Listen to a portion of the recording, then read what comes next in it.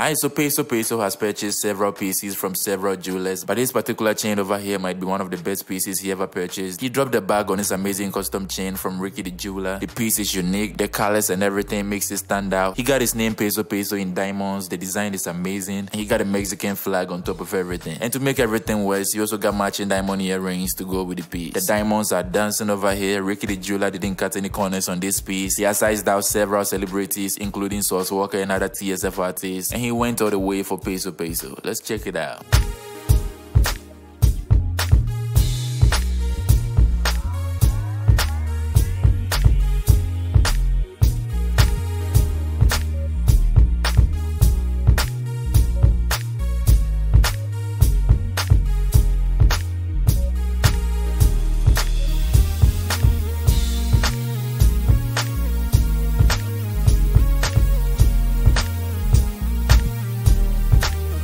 Yeah, we in Southport, Texas right now. We got Peso. Yeah, man, we outside, you know what I'm saying? Peso, Peso. We got the whole TSF out here. We're missing a couple people, but D. Charles, South Swall,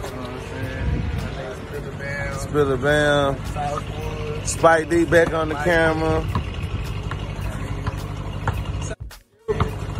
Wood, where we at right now?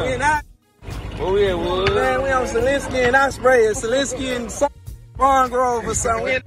We in right now.